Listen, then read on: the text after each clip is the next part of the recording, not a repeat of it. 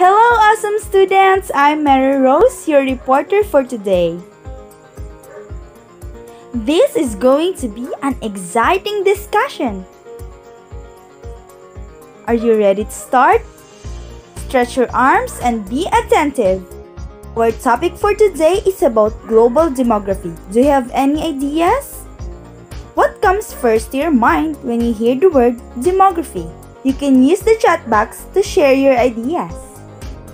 Thank you for sharing your thoughts. There are words associated with the word demography such as migration, statistic, analysis, nationality, group, society, population, people, and many more.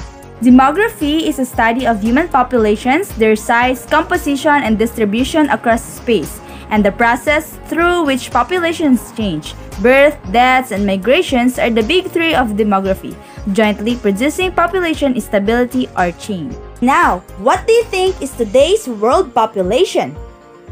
You're right! We have 7.9 billion world population as of 2021. While in the Philippines, we have 111.5 million as of Monday, November 8, 2021. Now, I'll be showing you the top 10 countries with the biggest world share in terms of population. As you can see, China ranks 1 with a world share of 18.47%, followed by India with 17.70%, and the third on the rank is United States with 4.25%. How about the Philippines? Can you guess what is our country's rank and the world share in terms of population? Philippines is in the rank 13 with a world share of population of 1.41%. Did you get it right? I challenge you to guess this word. What do you think it is? Type down on the comment box. You're right! It is the demographic transition. Demographic transition is a singular historical period during which mortality and fertility rates decline from high to low levels in a particular country or region, wherein the mortality rate is the number of deaths in a given area or period or from a particular cause, while the fertility rate is the ratio between the number of live births in a year and the whole female population of childbearing age, with the average number of women between 15 and 50 years of age over the year. The transition started in mid or late 1700s in Europe. During that time, death rates and fertility began to decline. High to low level fertility happened 200 years in France and 100 years in the United States. In other parts of the world, the transition began later. It was only in the 20th century that mortality declined in Africa and Asia, with the exception of Japan. According to Madison on 2001, life expectancy in India was only 24 years in the early 20th century, while the same life expectancy occurred in China in 1929 until 1931. Fertility decline in Asia did not begin until the 1950s and so on. In the case of Japan, it was until the 1930s that total fertility rate did not drop below 5 births per woman. This resulted in rapid population growth after the Second World War, affecting the age structure of Asia and the developing world. Specifically, the baby boom in the developing world was caused by the decline of infant and child mortality rates. The West, on the other hand, experienced baby boom that resulted from rising birth rates. Now, I want you to guess this word. I'll give you a moment to think about it. Type your answers on the chat box.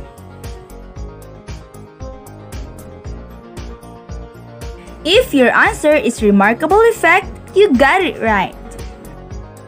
According to Shigeyuki et al. On 2002, a remarkable effect of the demographic transition is the enormous gap in life expectancy that emerged between Japan and the West, on the one hand, and the rest of the world on the other.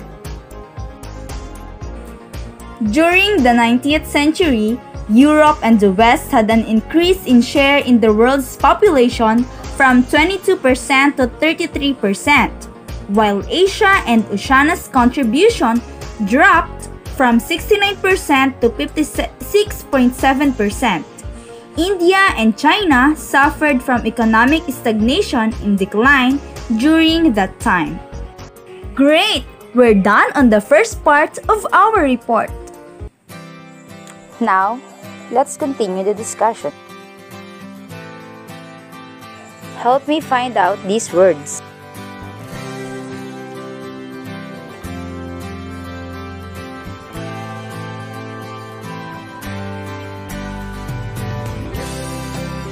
During the 20th century, Africa, Asia, Latin America, and Oceania had high levels of population growth rates.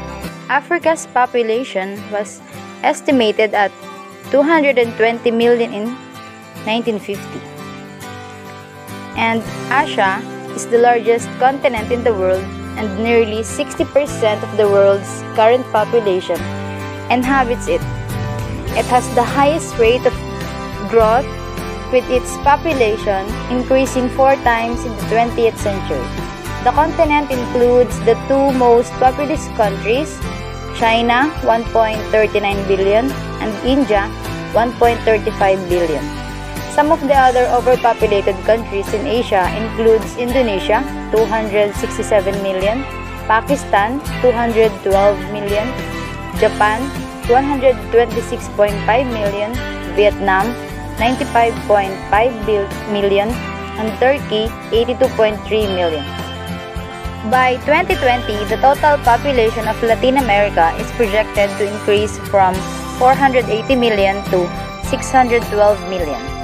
And the current population of Oceania is 43,415,046 as of November 7, 2021. Oceania population is equivalent to 0.54% of the total world population. Between 1820 and 1980, 68.3% of the world population growth occurred in Europe and Western offshore. Between 1950 and 2000, only 11.7% occurred in that region. Shigeyuki et al. 2002. World population share.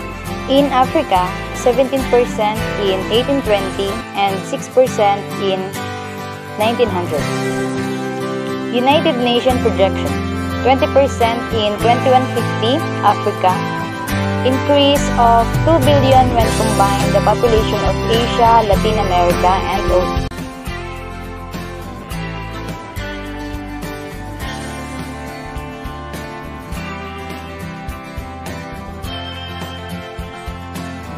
The population of Europe was estimated to have increased by approximately 0.4% in 2020, reaching an overall total of approximately 748,250,418 million people.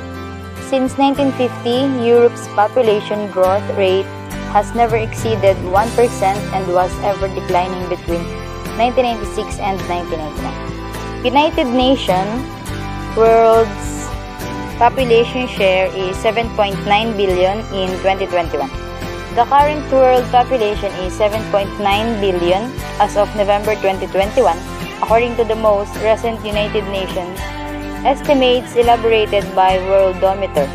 The term world population refers to the human population, the total number of humans currently living of the world. That's all for today. Thank you for listening. Have fun on your break? Let's continue. Guess what?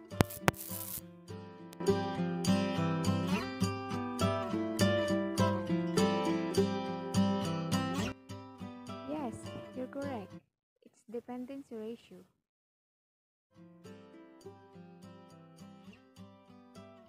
The dependency ratio is an age of population ratio, and it's used to measure the pressures on the productive population. The dependency ratio is a measure of the number of dependents aged 0 to 14 and over the age of 65, compared with the total of population aged 15 to 64. These demographic indicators give insight into the number of peoples of non-working age compared with the number of those working age. Dependency ratio is low until 1950 in Japan and in the West. After World War II, Japan's dependency ratio increased between 1888 and 1920 and higher than the West between 1920 and early 1950s, and also dropped in 1970. India and Philippines had higher dependency ratio than the West in 90s. Increase was caused by the decline in infant and child mortality and high levels of fertility, peak around 1970. By 21st century, the gap in fertility between the West and the less of developed countries became smaller. Over the next 50 years, cases of dependency ratios of the two areas in the world will be reversed. Aging of populations will cause a rise in dependency ratios starting in the West. It is important because it shows the ratio of economically inactive compared to economically active. The dependency ratio is worked out with this formula. How is it calculated? Ratio of the dependent population aged 0 to 14 and 65 years and over to that of non-dependent population which is working age 15 to 64 years.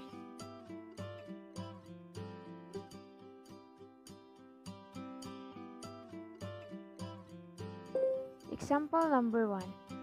In Philippines, which is developing country, has 41% of its population less than 15 and 4% over 65. This makes 55% between the age of 15 and 64. Dependency ratio equals 41% plus 4 over 55 times 100. 41 plus 4 equals 45 over 55 times 100 equals 81.8. That's all for today. Thanks for listening.